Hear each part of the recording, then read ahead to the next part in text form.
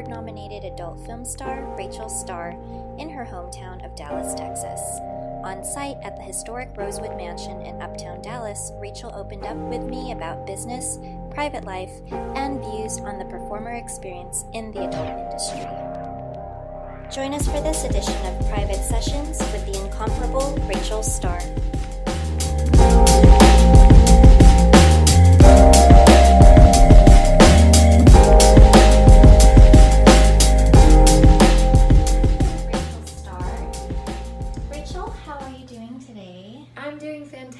I'm so happy you're in Dallas, Texas. Dallas! So are you a Texas girl originally? I am born and raised, yeah. Oh my gosh. So what is it that you love so much about Dallas?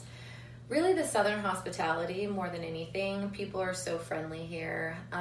It's almost impossible to go out somewhere, especially in Dallas, and not make a friend wherever it is that you are. I don't care if it's a grocery store or if it's at a bar. Like, people just talk to each other here and they're so nice. You know, they open up doors. How are you doing? Can I help you with that? And being that you traveled around the world really for work, and what is it that you found about Dallas that compares to even other cities? I would say that Dallas has a Southern hospitality, but there's a few places like San Diego, for instance, that reminds me a lot of how the hospitality is here, or Sarasota. You know, Sarasota reminded me, Florida reminded me a lot of here. And then when I went to Australia, I was like, oh, the people are so similar to like Texans. So there's definitely places that are very familiar as far as like the hospitality aspect, but then there's places like Manhattan where do they have the Southern hospitality? No, because they're super fast paced, but they're still really nice. You know what I mean? They're just like, spit it out. I got something to do. You know, so they're like rushing you through it, but in their way, they're not trying to be rude. They're like, I just got stuff to do, you know? So, yeah, I've been all over the world, but Texas is my heart for sure. So take us back then. You've been in the adult industry. We've seen your name all over the place. How did you even get your start in adult? Well, I was an exotic dancer for 5 years prior. And I was found at a club I was dancing at. One of the directors came in, saw me on stage, gave me his pitch. That's the short of it anyway. Otherwise, we could be here for a whole interview just on that. Yeah, so he gave me his pitch and I agreed to it. I flew out to LA like about a month and a half later and got into the porn industry, fell in love with it. I really fell in love with cameras more than anything. I've always been an exhibitionist at heart. So a crowd, an audience, anything like that I was really good at, which would be a really good exotic dancer.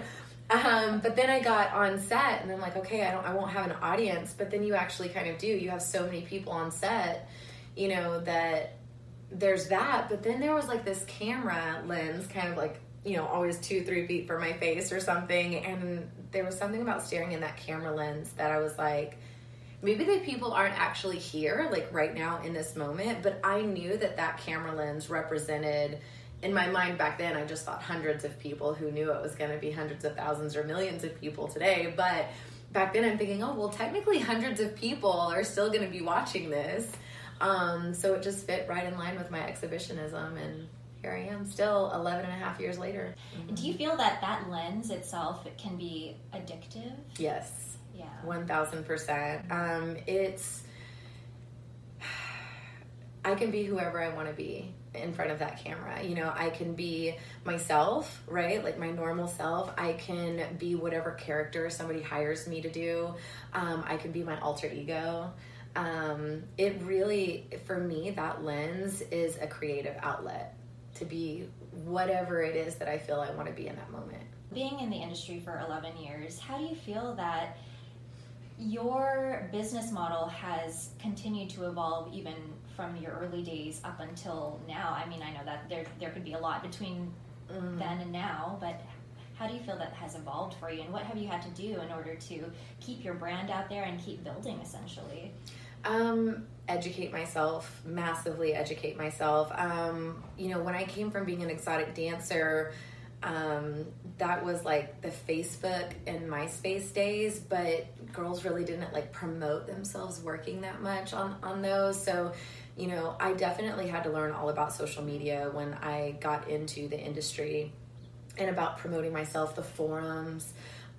You really have to project yourself onto those places so you can engage with fans and things like that. And that's very important for the longevity of your brand. And those were all very new to me. Like, as a dancer, you have the city that you're dancing in. You kind of are pretty dependent on the people that are in that city for you to make money on. And so that was very new to me, and I had to search out a lot on, you know, Google, and asking lots of questions, talking to directors. What's important to you? You know, what makes a girl sell? Down to the colors that pop on set that, you know, just kind of make you bright and, you know, stand out from the rest. So I constantly, like, if anybody I thought was an expert at whatever it is they did, I definitely would try to sit them down and be like, okay, teach me your ways. How can I incorporate this into my life as talent that makes your job easier and lifts my brand up higher? Would you say that's you in general for just anything, as far as anything that you invest your time into, whether it be business or whatnot, you dig in heels first, get in there and get dirty? Absolutely. I am curiosity killed the cat right here, like all the way. I'm a book nerd too. Like, I've been into self-development for years, so I was already like just trying to make me as a person the best that I could possibly be, but that transfers over into business too. Like, how somebody does one thing is usually how they do everything. So I think the fact that I had dug so deep into self-development with things like Tony Robbins, seminars and books and stuff like that, that it was just very natural for me to see this as a business and say, okay, I need to dig deep into this and figure out how to make that successful and the best that it can possibly be too. So I was always very curious. And that is very apparent too, even as far as social media is concerned, just how important that is to you. Would it be fair to say, coming from a whole place, even as far as your approach to your adult career, is that something that takes high priority to you? Absolutely.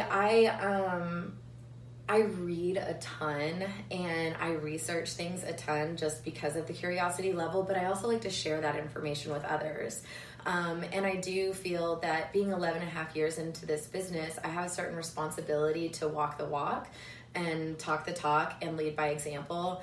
I think that's very important to show people that are just getting into the industry how to carry themselves, how to promote themselves, how to be a successful star and do it professionally. And to walk the walk and talk the talk and lead by example isn't always the easiest thing because it's way easier to just live the party, fast-paced life, and leading by example isn't always doing what's fun, but it's doing what's right. Mm-hmm. And I think that over the years, doing that consistently, that has made people feel more open and comfortable to coming to me and talking to me and saying, hey, maybe it's a new girl in the business and she's like, I want to be as successful as you are and I have a lot of questions. I don't know who else to go to and you seem so open. Mm-hmm. Can I have lunch with you? Can I talk to you? Can I get your phone number? Can we talk on Skype or whatever? And they want guidance. And I think girls and guys that are trying to really set themselves above and beyond the rest of the crowd, it's flattering that they would reach out to me. Did you have any hesitation to really go forward and put yourself out there as far as helping others especially, but even for yourself as for your own brand and your own career? Because a lot of people would tend to shy away from that, being more in the spotlight because of the potential for criticism, the potential for scrutiny. Has that something that you take into consideration when you are making moves as far as what you decide to do with your own business and your own brand? Well, I think transparency and vulnerability now in hindsight is the most powerful attributes that I have. But I didn't always feel that way. When I first got in the business, there is so many people that want to drag you down or want to bring you to their level, or they're jealous or envious, or people out there that are just trolls, and they attack for whatever reason it is. To this day, I still don't understand why there is so much attacking rather than embracing people. I'm not quite sure what the goal is. Like, okay, you're going to attack me online and try to tear me apart. And what are you hoping to gain by this? That I'm going to succumb to whatever you're saying and say, you know what, gosh darn, you're right. Let me just start doing whatever it is that you tell me to do. Because you know all about me. You're right. Yeah. Like, you know the business, you know everything, you know the shoes I've walked in. So yeah, let me just take you on as my new leader, you know? But with that being said, you know, everybody has walked in their own shoes, and I believe we're all at very different consciousness levels, and rather trying to judge the people that have even judged or scrutinized me, try to understand why, you know, what are all of the reasons that they feel it necessary to do that? What are they struggling with internally? What are they struggling with externally? And try to remove myself from taking it personal, but to see it objectively, that we're all suffering in some way and we all have struggles. And, you know, there's times that, you know, somebody cuts in front of my car, and although I would love to say that, I'd be like, oh, that's okay. They needed to get there before I did. There's times where I'm like, asshole, what the you know? And, you know, they can't hear me. I'm in my car, like in my own commentary. But, you know, there's times where, you know, I'm not the perfect person with the perfect responses or whatnot. But in hindsight, I think it's important to be able to take a step back and say, you know what? Scrutiny over the years and judgment over the years has shaped me into having the outlook that I have now. Because everybody wants to feel accepted and everybody wants to feel wanted. Love, they want to feel significance to a certain level. And I believe, in my personal opinion, that generosity and contribution to others is what has given me my significance. Before, I used to try to get it through, oh, I'm the best, or I did this, or I did that, and look at these accomplishments, when really that was just more scrutiny for somebody to try to tear me down and be like, yeah, but this person did it better, or you don't do this, or you don't do that. When I started coming from a level of just being generous to others and trying to contribute to others, whether it's growth, learning, love, acceptance, and giving a judge-free zone, a safe place for people to want to come to me, that they could tell me anything and I would come with acceptance, that was really where I was like, no, this is what true significance is. This is what true love and connection is. And that definitely like stepped me over that big hill of, how do I deal with all this scrutiny? Like, how do I deal with all the judgment? How do I deal with somebody that, you know, they don't know the whole context of my life and how I ended up here and why I stay or where I'm going and what my goals are. And that's okay. It's totally okay for them to have that. But I choose to not take it personally and know what my own truth is. And for your own sanity, too. Mm-hmm. I mean, I can see how it can drive performers into even a darker place. The fact of the matter is, in the adult industry, regardless of what capacity you are working, that you are going to be judged or scrutinized at some level or another. Mm-hmm. So support is really important. And it sounds like you are definitely open to sharing and offer your support and share your knowledge to other performers. In the past, whenever people have approached you and seeking guidance or seeking assistance or advice, I mean, what did that look like? Were they newcomers in the industry, or were they, you know, already established? Give us an idea of what that has typically looked like for you. Most of the time it's been newcomers, although there has been people that were already in the industry, but maybe they were still new and they were struggling with maybe some of the situations that they were in and didn't feel like they had the right guidance, or something in their gut was telling them something's wrong and there could be a better way. And maybe they ended up on set with me, or maybe somebody told them that, you know, well, Rachel Starr does coaching, you know, you should reach out to her. So I get it in various ways now. So really people, it really started through osmosis, through my social media. Like, that's how it all happened, was, you know, 4 or 5 years ago, people started reaching out to me. I want to get in the business, or, you know, girls or guys would reach out to me like, I'm already in the business kinda, but I want to take it to the next level. I don't really know what to do, or who's the best agent, or what's the best company to shoot for? How do I get in contact with them? Or why won't these people hire me? I really want to work for them. And it'd be like, okay, well, let's look at that.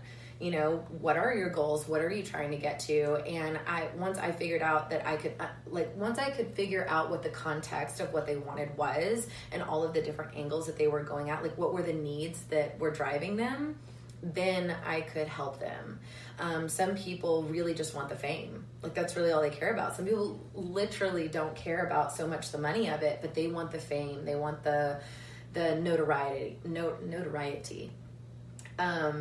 And then some people are like, I do not care the amount of followers I have. I don't, like, all I care about is getting the highest rate possible, and that's all I care about, you know? And then there's people that are like right in the middle. They're like, I want a little bit of everything. I want longevity. There's people that are like, look, I want to make the most money I can in 1 year. I have 1 year to do this. That's it. Well, those are very different business plans that I would give somebody. All of those different people would be very different structured advice. But I think through the years of experience that I have, I've seen so many people go so many different ways, and I definitely have the own way that I went through, but I also learn from what my peers do too, where I can say, okay, well, I didn't go that route, but this person did, and this is how she did it. This is how I would critique that, and maybe you could advance even further than what she did by doing this. So it really takes more than one sit down with somebody to really understand, okay, what are your goals? What are you trying to get to? What's important to you? What is your current living situation? What is your current financial situation? You know, is your family supportive? Are your friends supportive? Do they even know? Do you feel like sometimes those goals can be more circumstantial than anything, especially for newcomers? Because from what I found in previous experiences is that people enter this industry out of need, out of circumstance. Do you feel like that's, you know, it really can depend on Absolutely. Where they are? Absolutely. Most of the time people are getting into it because they need fast money, circumstances of living situations, and the environment that they are in, and they're trying to pull out of that. So they're definitely trying to level up by getting into the industry. And that's whether you're a cam model or trying to get into being a porn star. I think that the steps, when people make the decision to get into sex work on any level, whether it's camming, exotic dancer, anything like that, right? They are trying to level up out of their current situation that they're already in. And that comes with a whole bag of circumstances to work through.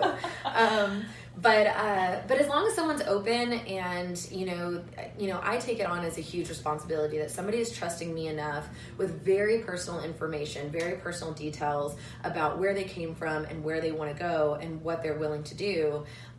There's a major amount of responsibility that comes with that amount of trust and, sacredness, I guess, of keeping that between me and them as well. So I can help them go forward and I can help them reach those goals. So what is it? I mean, do you really get to know these individuals before deciding to move forward with them, as far as, you know, giving them any kind of mentorship or guidance? Or are you just, you're totally open at this point? I'm very open to however somebody wants to do it. I will say that I've so far, and I'm not to say that this is going to stay this way, somebody could shock me, but so far anybody that has reached out to me, usually it starts out as, okay, this is just what I want to do, how do I get there, blah blah blah.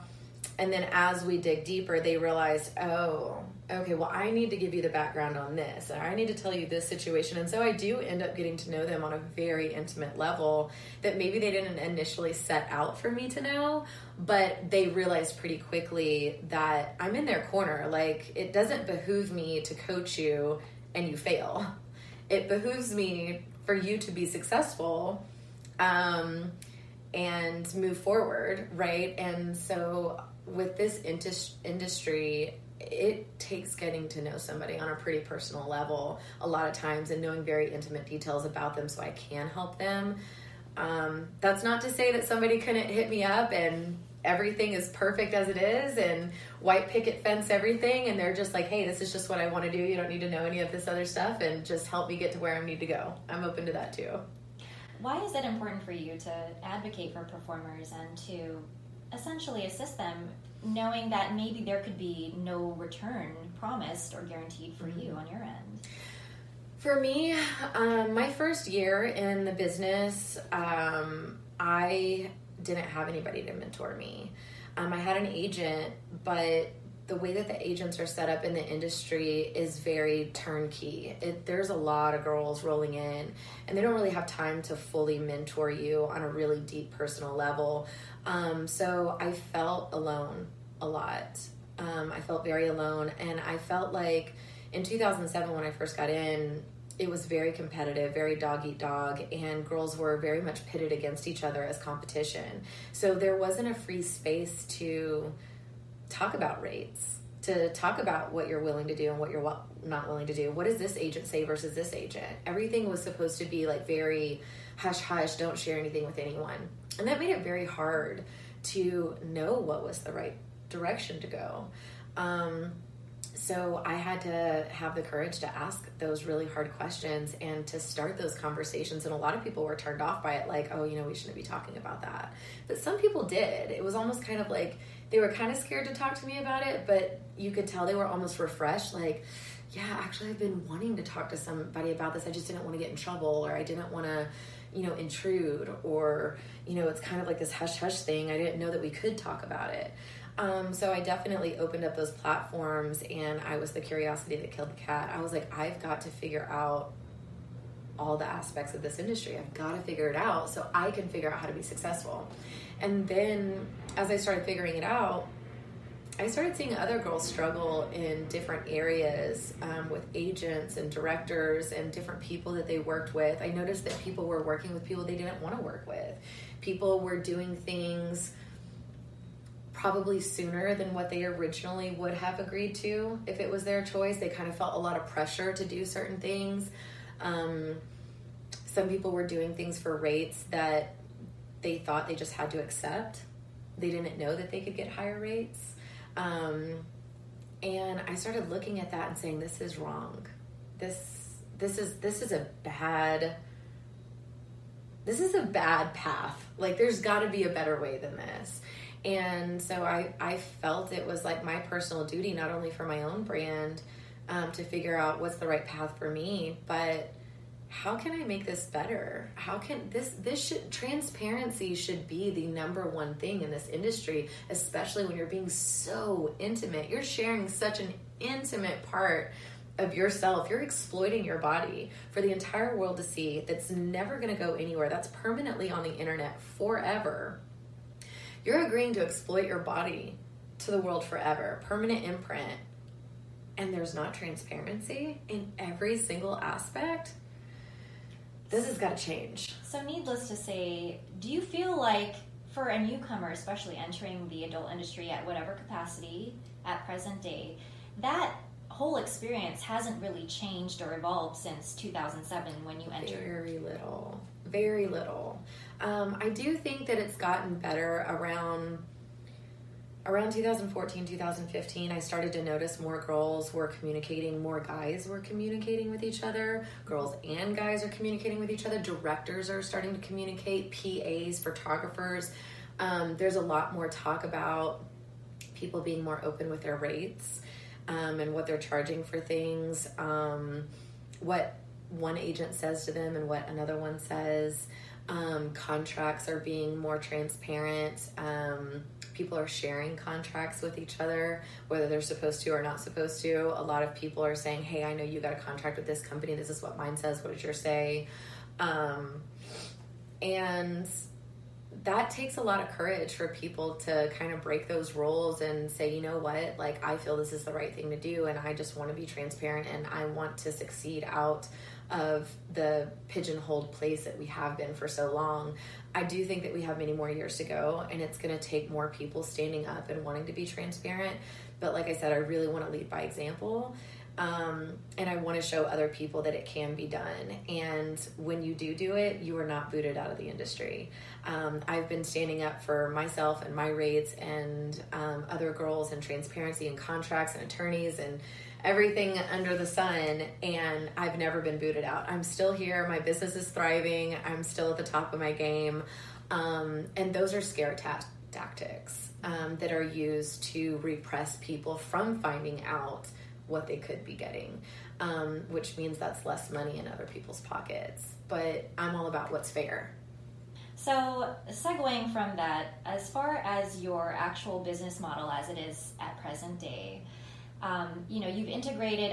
You're doing live cams. You're in film.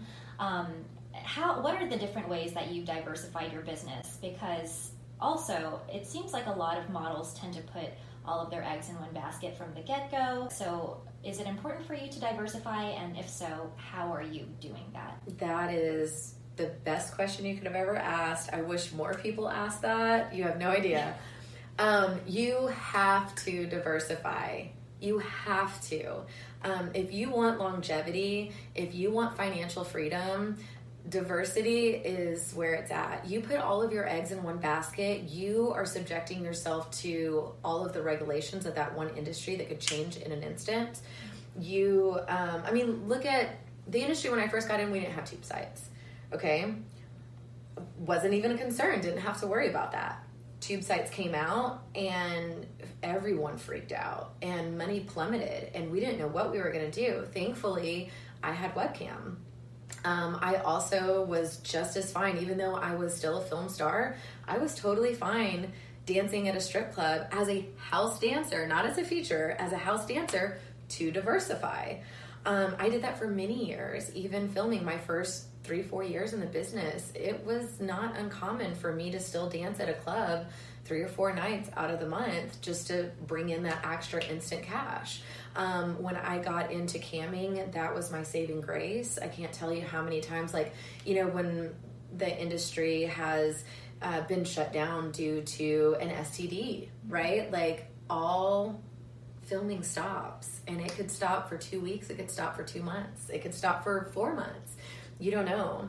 And what better way to make money when that happens? There's no filming happening, but you can still get on cam solo, right, in the privacy of your own home, 24 hours out of the day, 7 days a week, anywhere in the world that there's an internet connection and a laptop, you can make money.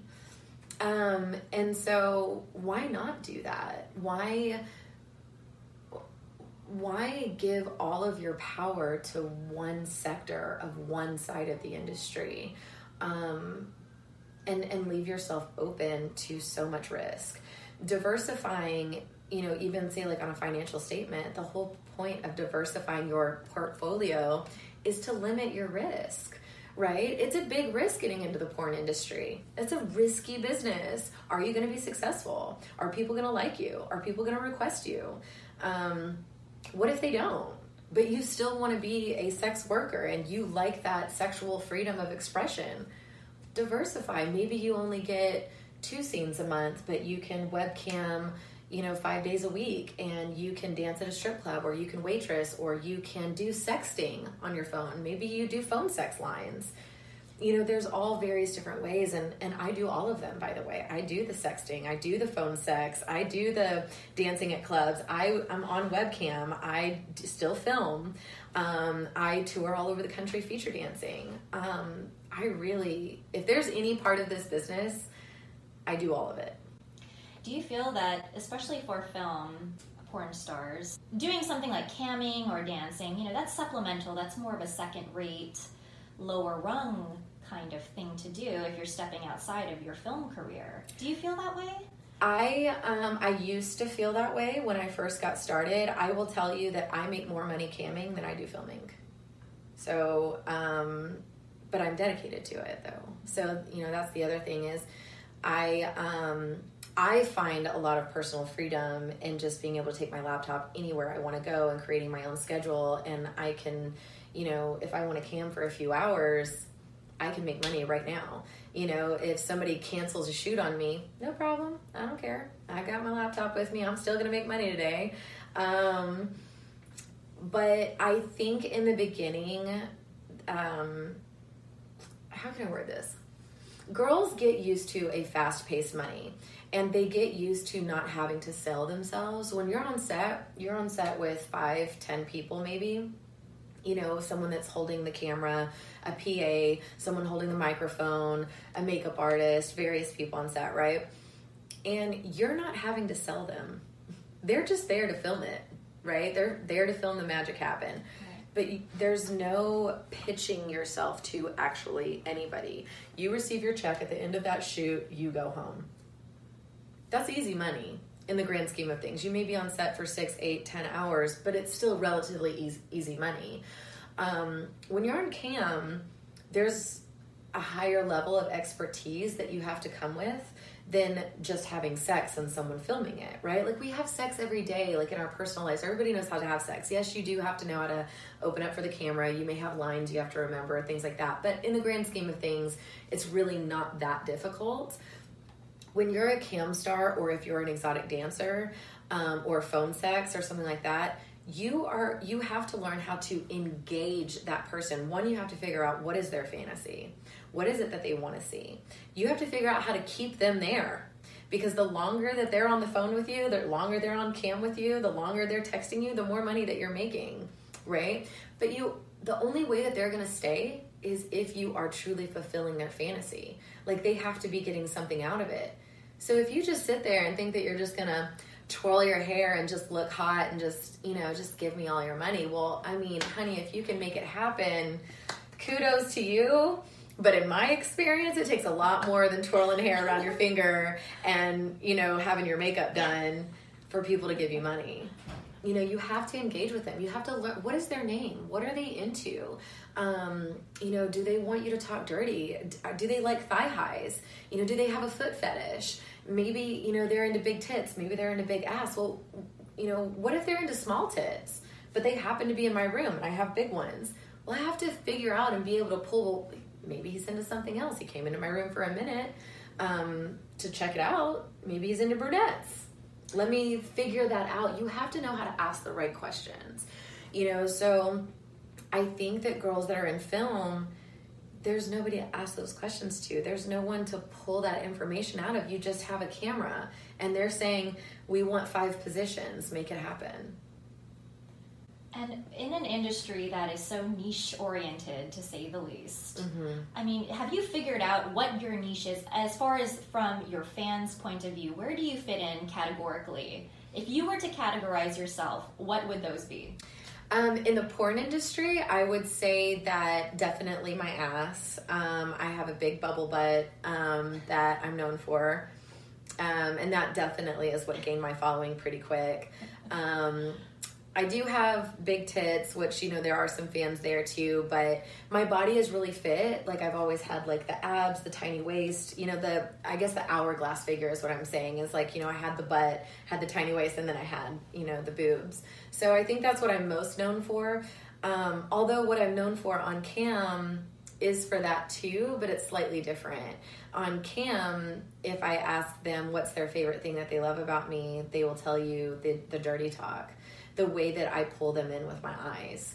I do a lot of eye contact with that camera because I want to give them an experience as if I'm really talking to them, and it almost feels like they have lost their senses of the rest of the room and they're so engaged in that computer screen that they literally feel like I'm really there. So, yeah, filming wise, known for my ass, my curves, all of that.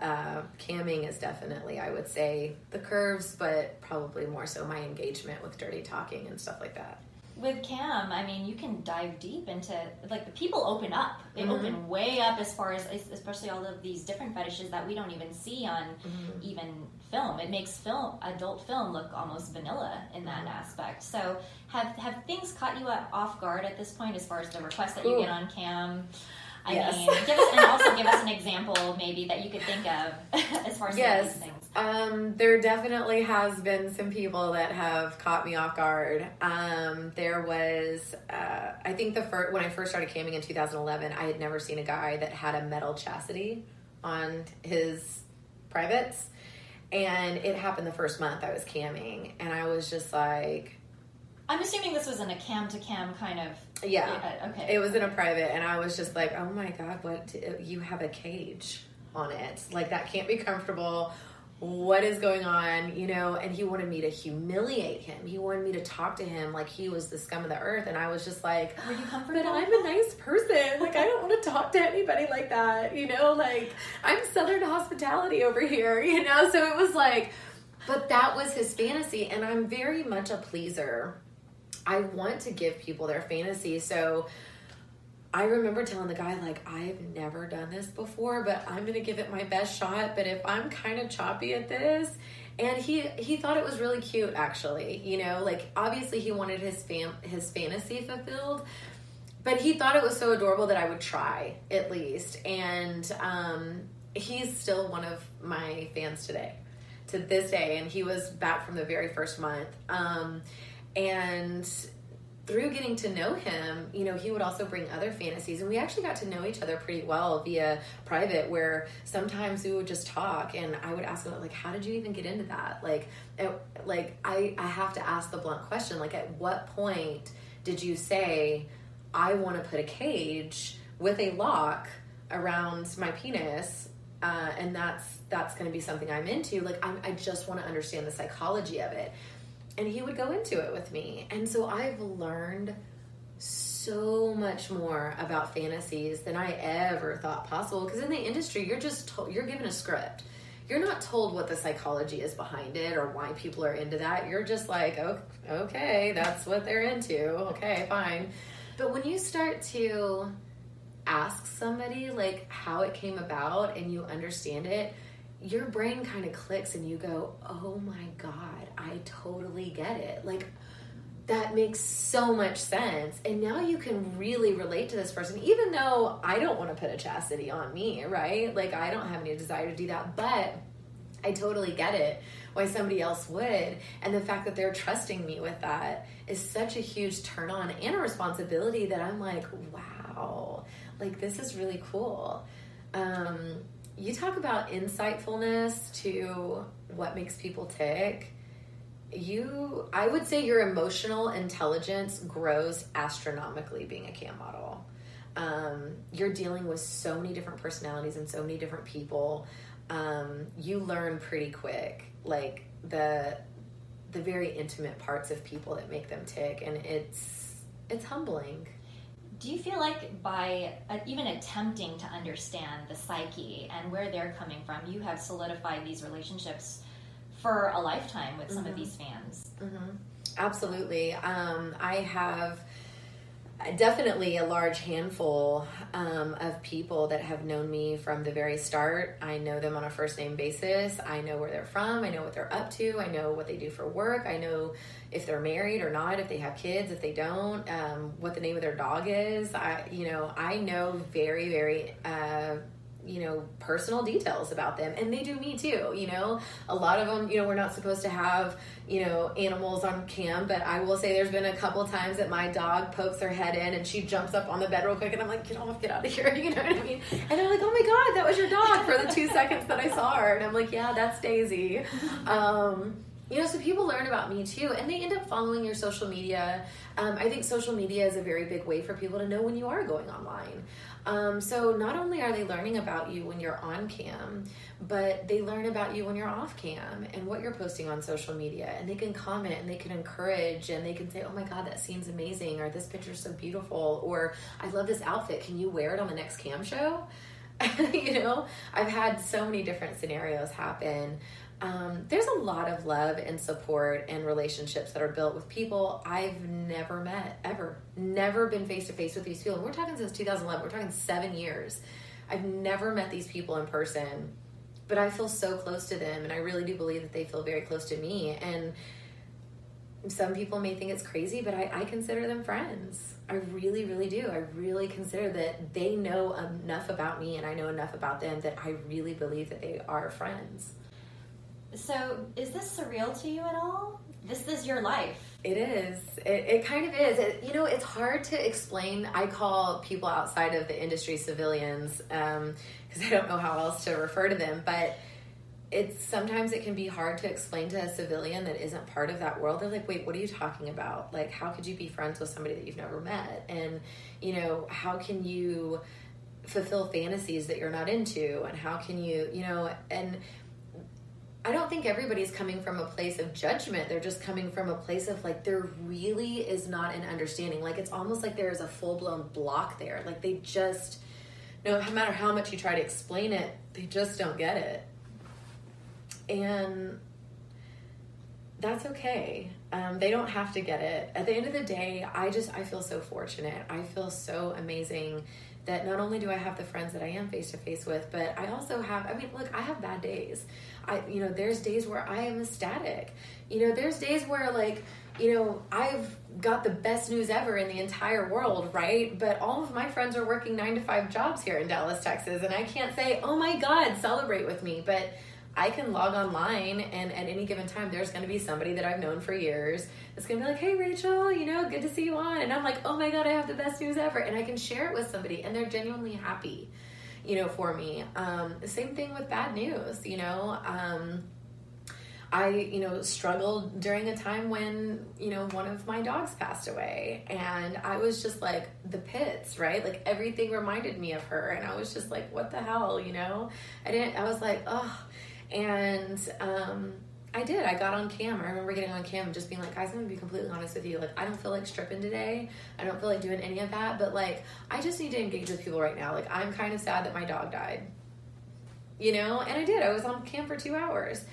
You get so many people from that. They're phenomenal people. They really are. They're human beings on the other end of that screen.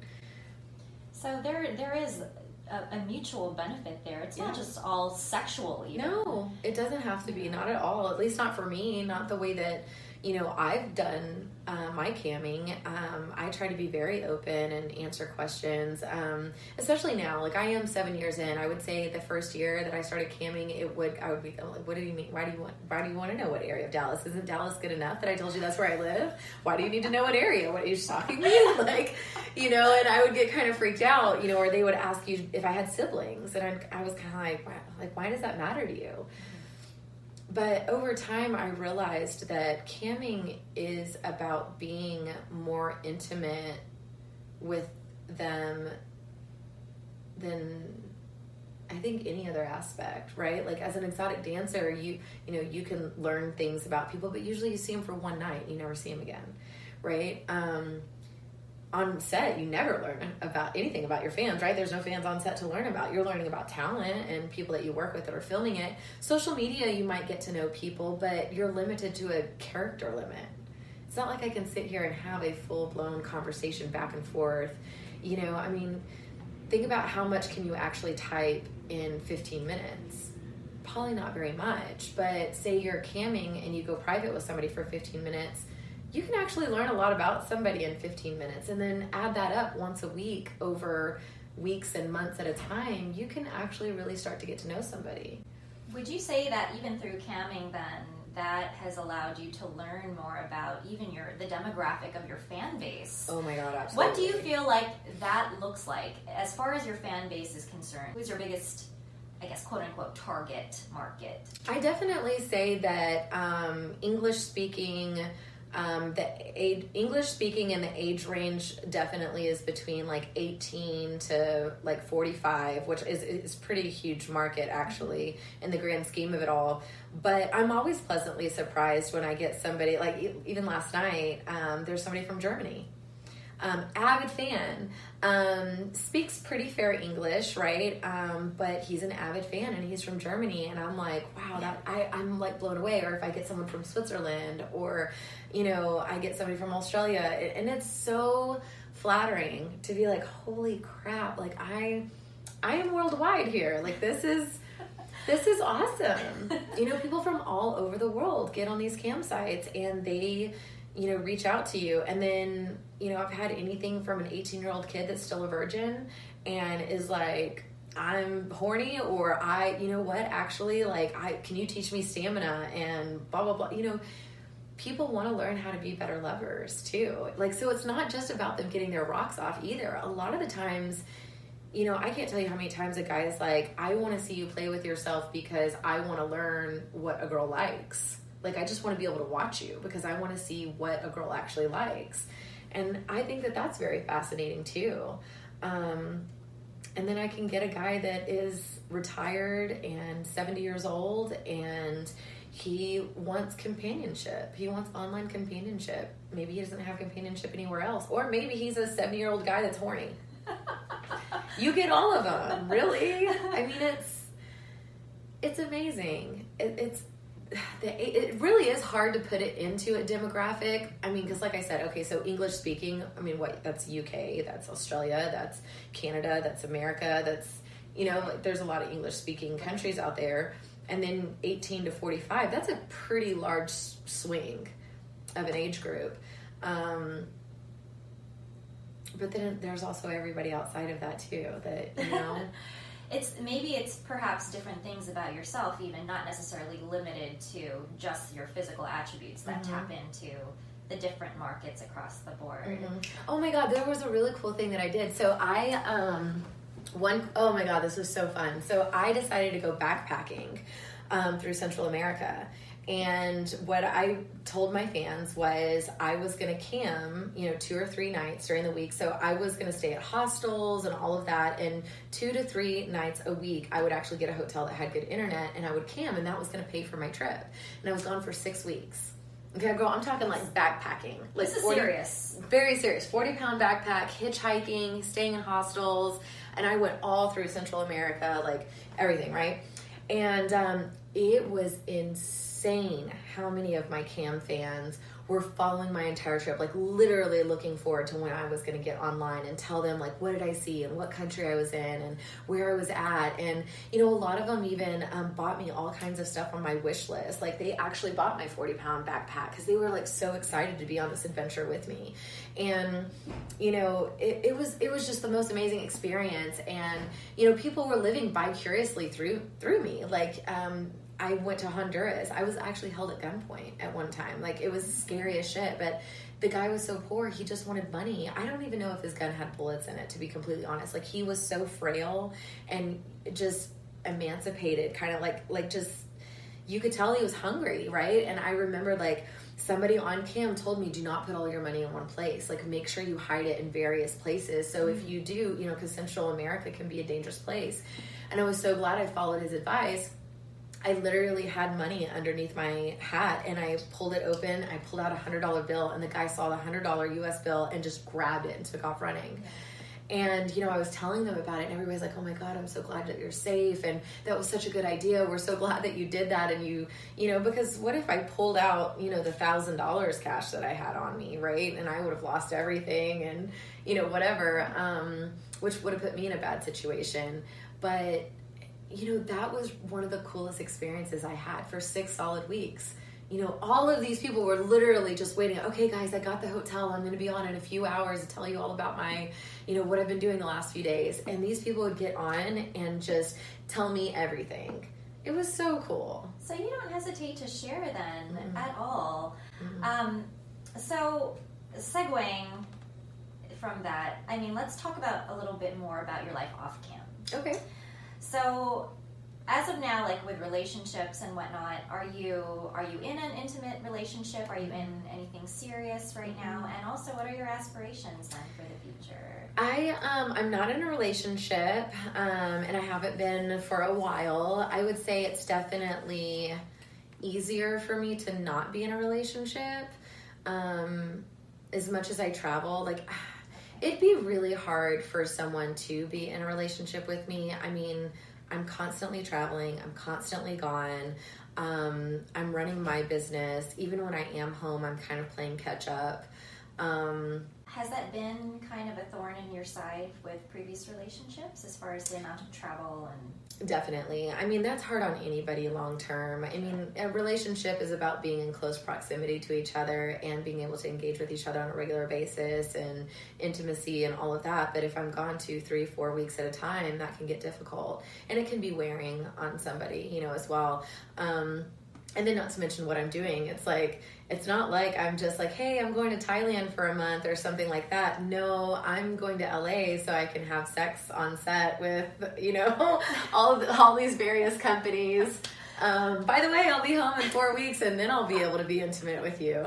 That's a hard pill to swallow, Somebody would have to be very confident and very understanding and really take the time to get to know the business and ask questions and be able to be vulnerable with their feelings, and because it will bring out your insecurities. I think being with somebody that is a sex worker, if there's some insecurities that you didn't even know you had, it's going to bring them out.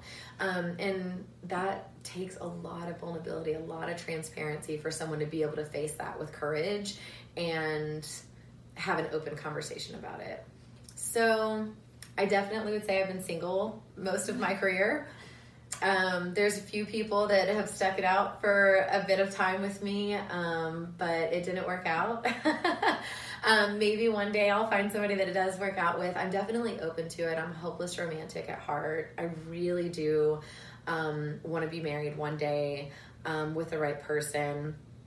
I'm very selective. I'm very picky. So that would have to be a very, very exceptional person. So, do you think that it would be easier to date someone within the industry just because they have that kind of understanding?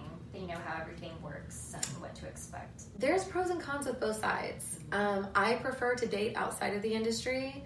Not to say that I rule it completely out, dating inside the industry, but there's pros and cons to both. Like, pros to dating somebody in the industry, they understand.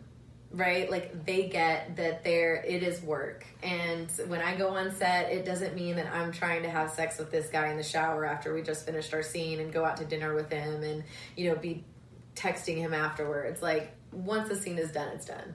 And somebody within the industry would understand that. They also understand what it's like to have fans and being in the middle of a very nice dinner, possibly with family, and an avid fan sees you and recognizes you and interrupts the family dinner to come over and, oh my God, I'm a huge fan and I saw your big anal butts #3. Can I take a picture with you? Hold on, Mom, Dad. Be right back. Let me just go take this pic real quick. Like, sometimes I am blown away at like the, wow. But they're so excited, you know what I mean? And they didn't mean to be intrusive. They were so ecstatic to even just see you that they thought that's their last opportunity to get a picture with you. And they were thinking in a very different place than even probably noticing who you were sitting with. A guy or a girl in the industry is going to fully understand that because they've gotten it before and it's happened to them before. And they've had to have the awkward conversation of, sorry, I'll be right back. Just ignore that little thing just happened and I'll be right back. You know what I mean? They'll understand. Whereas a civilian, when you get with a civilian and they've never been with somebody that has a huge following, the first time that happens and you're at dinner with them, they're kind of like, that would freak anyone out. Yeah, like, whoa, like, is this really, like, we're at dinner. You know what I mean? Like, is this really going down? And that takes patience. It also takes patience for them because I don't care how hard they try to understand to a certain level, they're never really going to fully understand how it is on set, and how that dynamic is with the other talent. They'll try their best, but if you haven't seen it, it's so hard to explain it. Like, I don't even think companies that roll BTS even have a full scope of just exactly how that dynamic is between me and the director, me and the male talent, me and the female talent, me and the photographer. Mm-hmm. You have a photographer that's 6 inches from your cooter saying, show me the pink. Well, I mean, over years, you're going to get kind of close with that photographer, but it's a close working relationship. It doesn't mean that, like, he's going home to my pictures and, then hitting me up and being like, oh my God, I'm staring at your pictures, go out with me. Has jealousy been something that you've had to deal with in the past with relationships? Absolutely. I think a better word for it is insecurities that creep up, because I think that there's a difference between jealousy and insecurity, and it's a fuzzy line because they can cross over each other, right? But I think a lot of it is fear, which, there's an acronym for fear: false evidence appearing real. So you have this fear in your mind of what it's going to be on set or what it might be on set or how I'm interacting with people on set, but you don't know for sure and you're worried about it. And so you bring those worries in, and it limits you from opening up or being so vulnerable with me. You kind of keep this wall up with me, and I'm over here going, what's your problem? Like, you know, why can't you just figure it out? And they're like, well, I'm sorry, this is my first rodeo. You know what I mean? Like, I'm trying to get around the curve here. It takes so much patience. It really does. Relationships are really hard in this industry. You are poking things in people that, like I said, they didn't even know was there. And it's challenging to have the patience to work with somebody through those things that come up. Because sometimes it's not fair. Sometimes it's not fair that I'm on set and you're calling my phone and you're freaking out right now, or you're texting my phone, or that, you know, you tell me, look, you know, I love you, but I need a day to process this. I'm going to be okay in a day, but you've been gone for 4 weeks, and I need to re-register my brain for a day to get back in sync with you, which I have a ton of respect for. Like, you need a day, got it. But that also takes a lot of courage and respect on my part to honor that person's wishes, even though all I can think about is I just want to be in their arms right now, and I just want to have sex with them, and I want to go to dinner, and I want to cuddle, and I want to do all these things, right? But I have to honor them and give them that space to recalibrate their brain and be like, okay, you know, she's back. Have you tried any of the, you know, online dating platforms? Absolutely. Would we see you on Tinder or OkCupid? Absolutely. I've been on Tinder, Bumble, Inner Circle. What do people say then? As soon as they see your picture, oh my God. You know. I get both. I get some people that recognize me right off the bat. I get some people that kind of tiptoe around it. They're like, you look really familiar. And some people will be like, oh my God, you could be Rachel Starr's twin. Do you know who that is? And I'm like, well, there's that. Well, how do I break this down for you? Thank you so much. Oh my God, that's such a huge compliment. Yeah, you know? So I get all of it. And then there's people that I will talk to for weeks on a dating thing, finally meet up with them, they still haven't put 2 and 2 together, don't have a clue. And then I end up having to say, you know, it comes up, what do you do for work? Well, I'm a porn star. Really? Oh, are you serious? Are you just fucking with me right now? And I'm like, no, like, I'm serious. And they're like, oh, okay, how long? Oh, almost 12 years. Oh, wow. You know, and then it's like the whole dynamic kind of changes. It's a shocking thing to say. I mean, how many times are you going to go out on a date with somebody and, you know, you're looking for a dental assistant, a secretary, I, you know, work insurance, I sell homes, I'm a porn star. Oh. So does the ball stop rolling there then after that date, after you come out to them and you tell them? No, not usually. There's been 2 times where I've literally, the second that I told somebody, they had no idea, and they were like, okay, wow, well, I think that kind of concludes this. We should check out. And I'm like, oh, okay. And I've literally had like 2 people, only 2, that actually got up and was like, I'm not down. I'm going to leave this situation. And you know what? And I respect that. Rather than somebody staying and being uncomfortable, I would much rather somebody break it right then and say, you know what? That doesn't align with me. I'm out. Like, I'm not going to take it personal. Got it. Cool. At the same time, you're not backing down on what you're doing either. No, I'm not going to hide what I'm doing. I think that there's a time and a place to say it. I don't scream it from the rooftops. But in the same sense, like if somebody asks me directly what I do, I'm going to tell them. I'm not ashamed of my job in any way. I'm very grateful. And I think that I wouldn't be here if it wasn't for this industry. I wouldn't be where I'm at. Like, so I hold it with a lot of pride. And if somebody doesn't like it, hey, that's okay. But I just weeded you out of what's going to be compatible with me pretty quick anyway, so we're good. You know. From what I understand, you are an intimacy coach, and you're working with people one-on-one. Give us a little bit more information about that. So that started through osmosis of my social media, people asking me questions. How could they be a better lover? How could they have better stamina?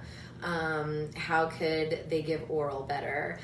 Girls were reaching out to me and saying, you know, my boyfriend loves watching you. Can you teach me how to shake your ass like you do? Can you teach me how to talk dirty? And so that I started getting these questions over and over again. And I'm like, I need to figure out a way to make this happen, you know, where I can coach these people. So I designed a website. Well, I didn't personally design it. I had somebody design my website, get it launched, code it and launch it, which is called therachelstar.com. And that's where people can go on my website. My website is not XXX. There's no hardcore content on it whatsoever. It's literally just kind of like a business card, almost like a place for someone to go and they can book me for coaching and consulting and intimacy coaching. So I do coaching for people that want to get into the industry, individuals that want to get into the industry, whether that's camming or porn or whatever aspect of it is. I do consulting for businesses that are already within the industry or looking to get into the industry. And then I do intimacy coaching. And so I do all three of those, which brings a lot of them together a lot of the times. You know, a lot of them kind of intersect, but the intimacy coaching has by far been the most rewarding because, again, here it is. I'm learning really deep into what makes people tick and what's important to them. You know, when I get a girl that is like, I've been with my boyfriend for 2 years and I like so badly I want to learn how to give a blowjob where he'll actually come from it, but he just can't come from my blowjobs. But like, I really want to surprise him with the fact that like I can do it. And I'm like, girl, you're pulling my heartstrings right now. Like, I will teach you how to give a good blowjob. You know? Do women need just as much help as men do sometimes, right? Yeah, absolutely. And I find it so endearing. It's adorable to me, you know? And then I have, you know, I also have girls on there that are like, I don't know what to do because I want to make love, but my boyfriend wants to pull my hair and spank me and he wants to call me a dirty slut. And I feel so degraded by it and I don't know what to do, but he only does it during sex. And when it's not sex, he opens my doors and he takes me out to dinner and I want to marry him, you know? And I'm like, okay, well, I'm going to have to break down some psychology for you. Right. But I try to help them find an even medium with it. So her man can feel satisfied, but she can also get some satisfaction too. It's give and take, right? Same thing with guys. You know, I have guys that are like, I cannot seem to last past 5-10 minutes to save my life. It doesn't matter if I have a condom on. It doesn't matter if I use numbing cream. It doesn't matter what, like, I just cannot last a very long time. What can I do? And what a lot of people don't realize is I have to know what your diet is. I have to know how many times are you masturbating? How are you masturbating? You know, what turns you on? What are you into? What are the scenarios that this is happening in? I have to dig kind of deep to fix those situations, you know, and help you with that. And then there's other people that are like, I want to learn everything there is to know about the female anatomy and her coming. I want to know about her G-spot. I want to know how to make her squirt. I want to know how to eat her pussy. I want to know how to do everything, you know? And you're like, okay, well, how many sessions are you going to book here? Because I can't fit this all in on 1 hour, right? So I kind of get all of it, but it happened through osmosis. Really, all of it started coming on my social media platforms, and I just realized like there is a need here, there's a market, and people genuinely want to know, and they value my expertise of being in the business for so long. They feel comfortable talking to me rather than going to a sexologist. Not that there's anything wrong with that, but sometimes you can kind of feel like that lab coat, like someone kind of like it's almost too clinical. And I think with me being younger, they feel that they can relate to me, and just doing what I do, that it's a judgment-free zone. They can ask me anything. But if they're going to come to you seeking advice or help, then they need to be ready to be open. Yes. Right? Yeah, absolutely. There's only so much I can help you if you're only going to give me tidbits of information. You get what you put in, basically. Rachel, what's next for you? In the next 3 to 5 years, where do you see yourself? Next 3 to 5 years. Well, I'm definitely still filming. I film about 20 movies a year or 20 scenes a year. sometimes more or less, a little bit. That's definitely going to keep going. So I definitely have plans to keep filming.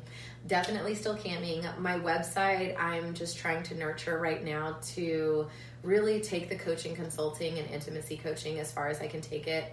As of recently, the contracts haven't been signed. We're in the process of writing them up, but I'm looking into possibly breaking into the fitness industry as well. So fitness has been a very big passion of mine, to stay fit and healthy, nutrition, all of that. And that's something that my avid fans know, but maybe just the average fan hasn't really known, like just how important that's been to me as far as like detox resorts, all different kinds of nutrition and diet, workout routines, all of that. That's been a very big part of my life. And so there's possibly 2 partners that I might have that would really help advance into bringing me over into that side, that they have a lot of experience with it. So I'm excited about that. And other than that, probably continuing to invest in real estate. All of the money that I make in this industry, I kind of diversify between my financial portfolio to just keep building assets for longevity.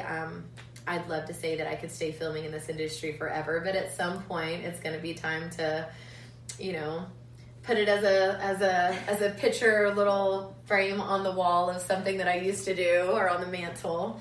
But for now, I think that I definitely have a good 5-10 more years in the business, and I plan on milking it for everything I can get out of it, girl.